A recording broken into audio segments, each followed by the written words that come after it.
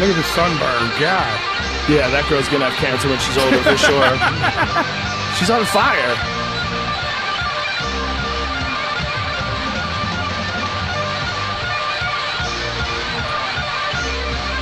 Look at this motherfucker go. And people are still just flipping their shit.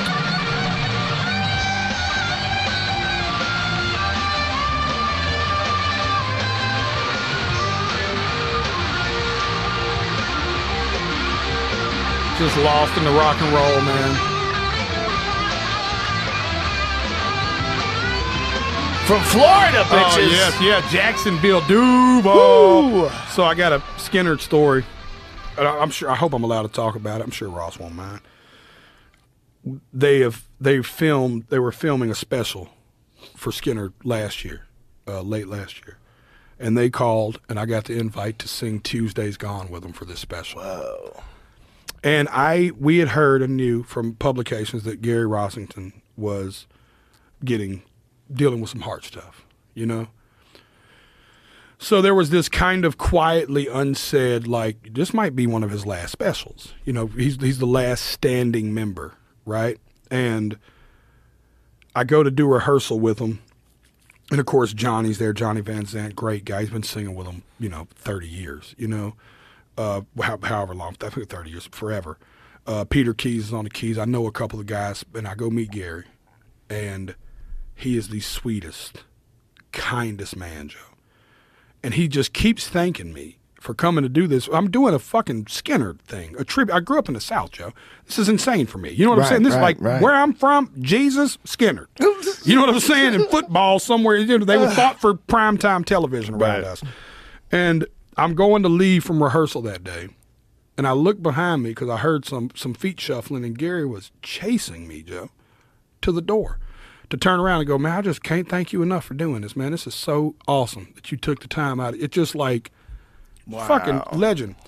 And I talked to his manager, and his manager said, is there anything you can do for us? And I was like, frankly, I don't never ask, but I kind of want an autograph.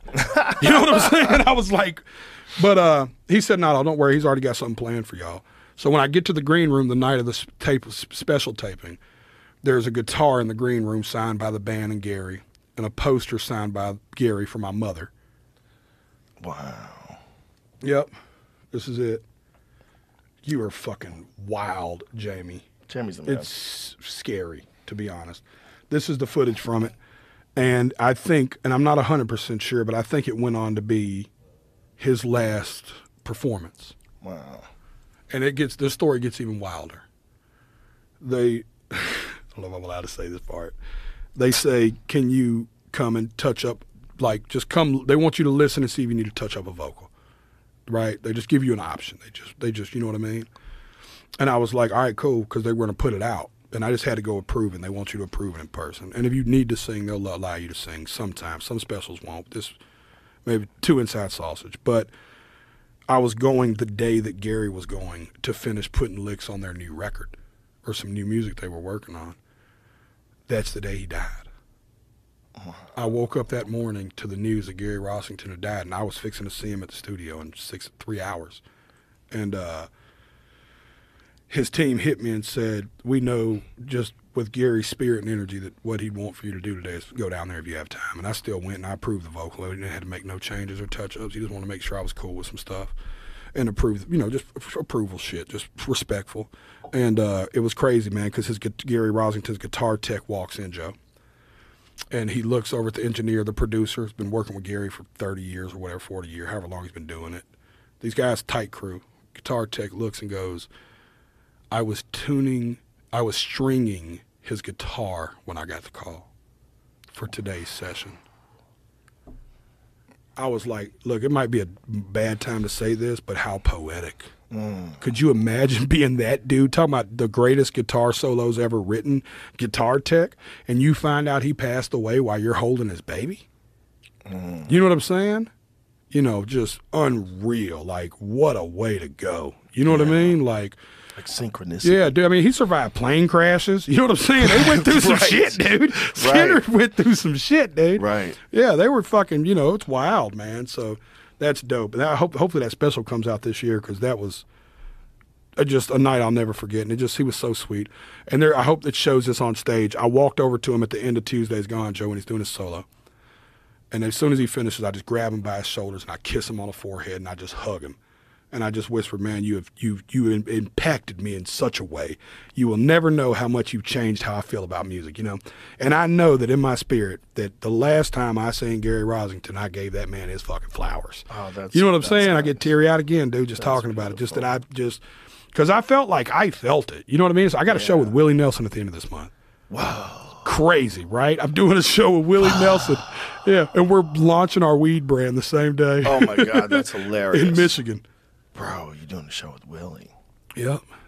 I think he's only doing like 25 this year or something. You almost had to win the lottery to get one. It's a Where are you big deal. doing it? Where's it going to be? The Soaring Eagle in Michigan. It's in northern Michigan. It's a casino outside gig right here at the end of May. Wow. Yeah, you got to see Willie before he goes, folks. Yeah, God, you got to go see Willie, man. Yeah, I want to see Trigger as much as I want to see Willie. That's what he calls his guitar, is Trigger. Oh. He's had the same guitar all these years. Really? Yeah, and it's got a pull up Trigger if you don't mind, Jamie. You got to see this, Joe. You'll love this shit. It's the wildest shit. It's where how he picks. It's got an indent where his fingers go inside the wood, and when they fix it around it. Right there is where he sets his hand. What? Yep. Wow. Yep. It's called Trigger. The joke he's made is he'll quit touring when they can't fix Trigger. Wow. Look at that. It's worn into his hand. Yeah. Worn into his hand. Right there. Because that's how when he'll pick that way. It's crazy, man. Wow. Yeah. I was excited to see the guitars. I am him. I got to see him once. I haven't met him, though. So this will be big. Yep, it's us.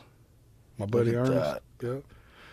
Talking about Ernest. Ernest on that list is a Nashville boy. He's a good friend of mine. He wrote Son of a Sinner with me, and Ernest has had, I think, 8 or 9 number ones he's wrote for other people.